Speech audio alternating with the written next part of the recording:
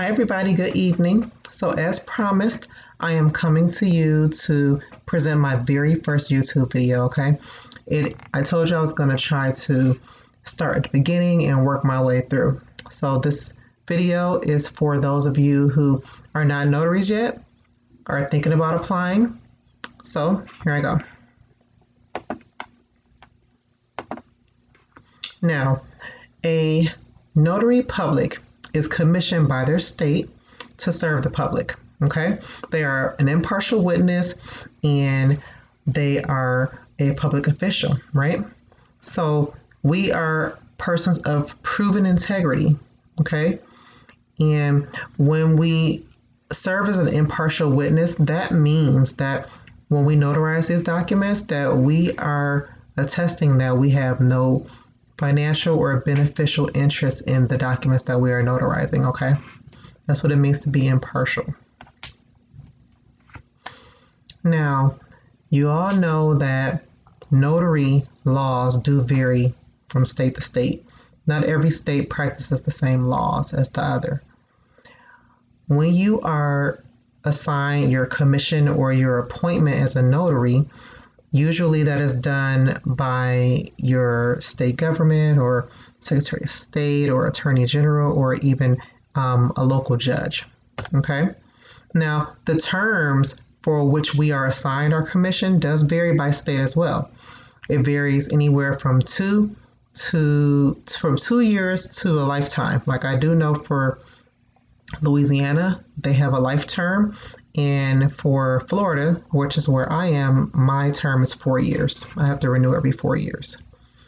Now, notaries are also unbiased, okay? We cannot discriminate. So when we're doing our notarizations, when someone requests our services, we are performing an unbiased public duty to them, okay? Now, you can refuse notarizations, but it cannot be based on bias or discrimination, okay? Now, we can refuse it if it does not meet the criteria for which our state allows us to notarize, but that's really as far as that goes for refusal.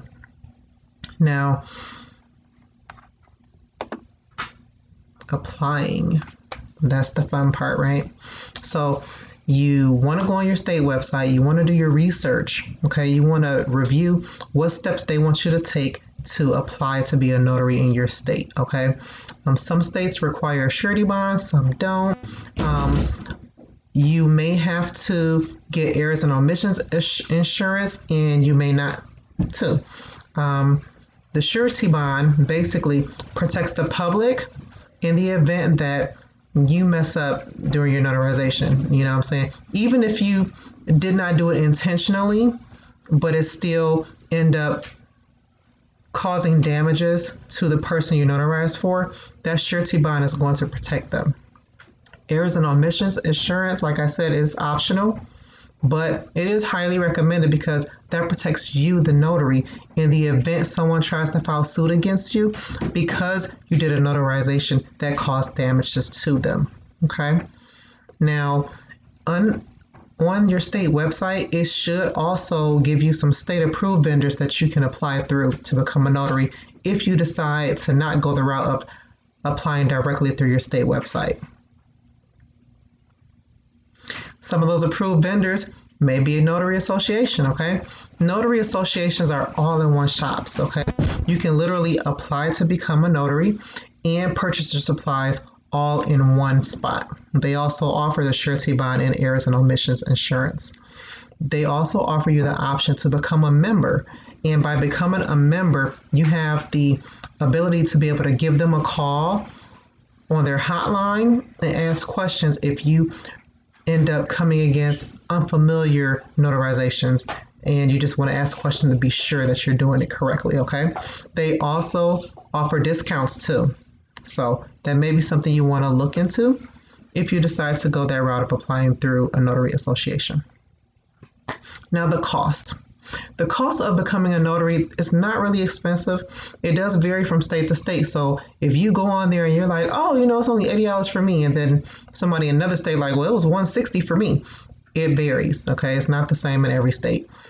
Generally, the cost for becoming commissioned and getting all your notary supplies falls around the range of less than $200. So it's not really expensive. I mean, that could be on a high end, but it's not really, you know. Now, if you decide to get more training and further your education, you will incur additional costs, and then that will bring you above that $200 range that I was talking about.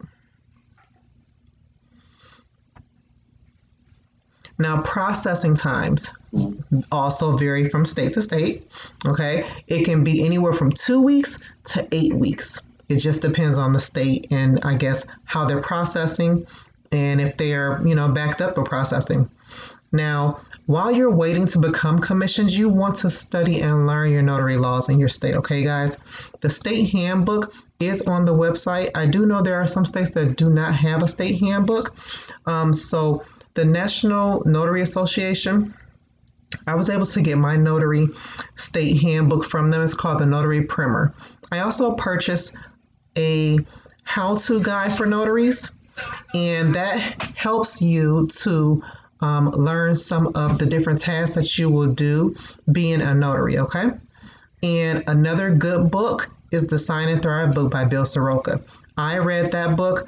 I really enjoyed that book. It really gave me a lot of information that I did not know. So it helps, okay? Definitely don't just sit and wait for your commission. Use that time wisely and educate yourself and gain the knowledge of being a notary in your state, okay?